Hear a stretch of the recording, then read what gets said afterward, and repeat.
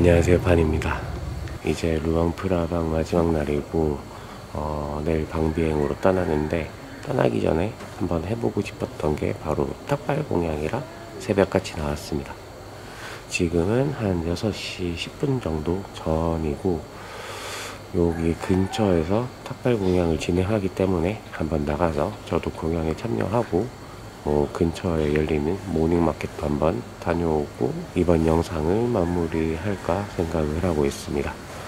그러면 근처에서 공양할 물건을 어떻게 사는지, 탁발을 어떻게 하는지도 한번 구경을 해보고 공양에 한번 참여해 보도록 할게요. 그러면 물건을 사러 가보도록 하겠습니다. How much? 5,000. 합판. 능투 합판. 50,000 kia. 40판. Em. 오케이, 능투. 갑자기. Where are you from? From Korea, South. Yeah. Oh, South Korea. Yeah. Nice to meet you. Nice to meet you. 이렇게 공양하는 길거리에 많은 분들 음식을 팔고 있고, 한 봉지에 5만 끼이네요. 5만 끼 주고 한 봉지를 샀습니다.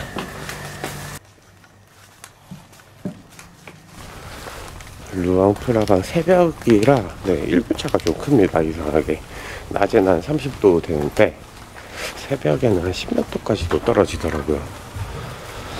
이제 10몇 도 되면 좀 춥습니다. 하도 동남아에 있다 보니까. Sini. 스퉁? ใช่ แล้วก็ไปนั่งตรงนู้น 퉁 타올라이? อันนี้ How much is it? 20,000 송문. มาทางนี้ไปซื้อขนม นี่อันละ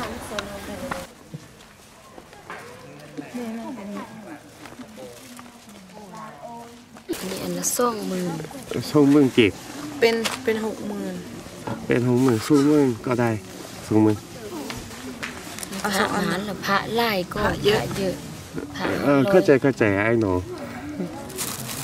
เดี๋ยวค่อยจ่ายก็ได้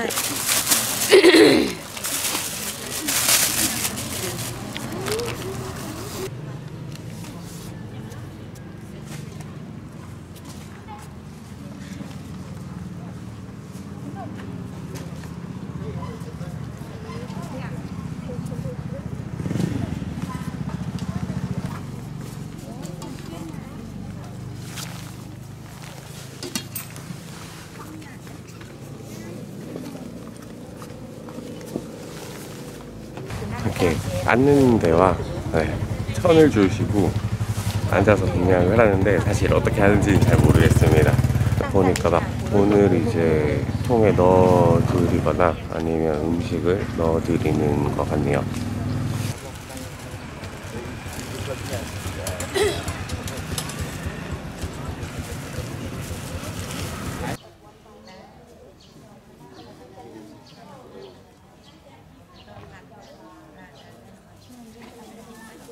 เป็นลำใหญ่เลยใช่ไหม แต่ว่าเขาถือว่า ไม่หรอกแต่ว่าโอเคเราก็ใช่ ใจเราจะไม่คิดจบคนเดียวได้ไหมแล้วก็ไม่จบ การค่าแล้วก็ทำเวลาเราไป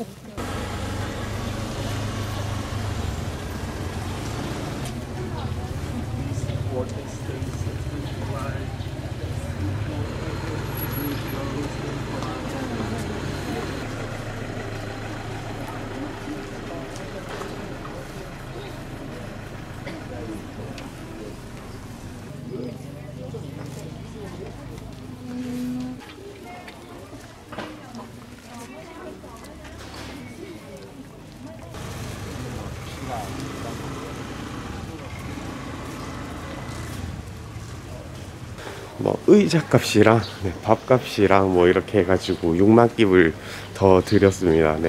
저도 찾아봐가지고 일단 뭘 하겠다 하면 돈이 들어가는 건 알고 있었는데, 새벽같이 일어나서 돈을 이렇게 쓰네요. 그래도 경험을 한번 해봤다는 거에 대해서 만족을 하고 이해를 해보도록 하겠습니다. 루앙프라방 여행자 거리 이곳저곳에서 공양을 진행을 하는 것 같고, 한 7시 반 정도 되면 끝나는 것 같네요. 스님분들께서 많은 공양을 받았을 때 이거를 다시 애들에게 나눠주는 그런 모습을 볼 수 있었습니다.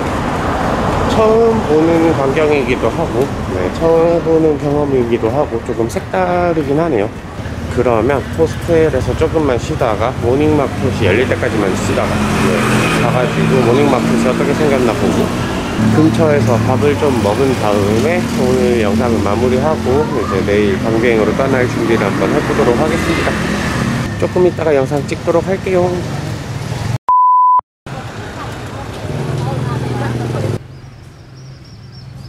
네, 모닝마켓 쪽으로 걸어가는 중이고 아침이 아니더라도 네, 점심 때도 장사를 하긴 하더라고요. 뭐 몇 개 음식점도 있고 그러긴 합니다. 네, 일단 구경 좀 하고 네, 아침 먹고 들어가서 이제 뭐 준비도 좀 하고 영상 편집도 좀 하고 그럼 되지 않을까 싶네요. 그럼 모닝마켓 한번 찍어보도록 하겠습니다.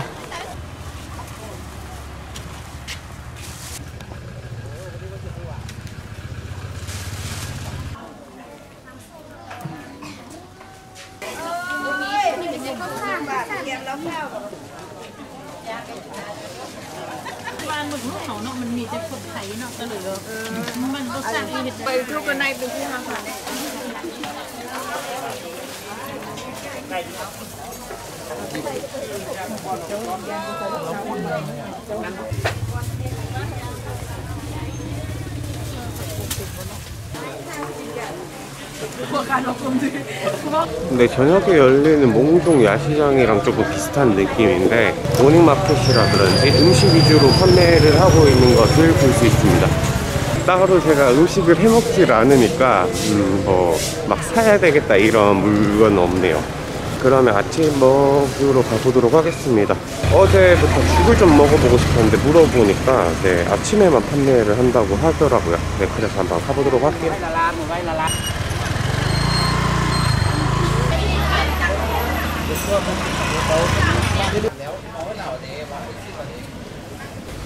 네, 아침에 왔는데 장사가 엄청 잘 되는 집이네요. 이게 구글 번역기로 돌려보니까 여기 레스토랑 이름은 퓨퓰리즘? 네, 퓨퓰리즘인 것 같고 근처에 죽 파는 곳이 여기밖에 없더라고요. 그래서 한번 와봤습니다. 아침에 사람이 진짜로 좀 찐으로 많네요. 네, 현지 로컬 맛집 같은 느낌인 것 같습니다. 죽을 한번 먹어보도록 할게요.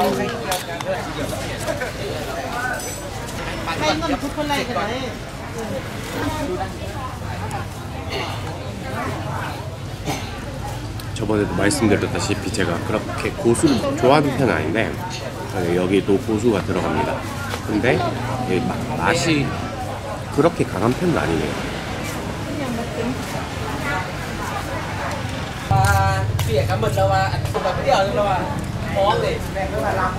네, 밥은 다 먹었습니다. 내일이면 방비행으로 떠나는데 루앙프라방에서 뭐 이것저것 열심히 찍어보려고 노력도 하고 네, 영상 편집도 열심히 해봤는데 항상 느끼는 거지만 네, 시간이 항상 부족하네요. 뭐 영상 편집도 하는데도 오래 걸리고 돌아다니는 것도 막 동선도 이제 짜야 되고 하니까 네, 생각보다 소요가 많이 됩니다, 시간이.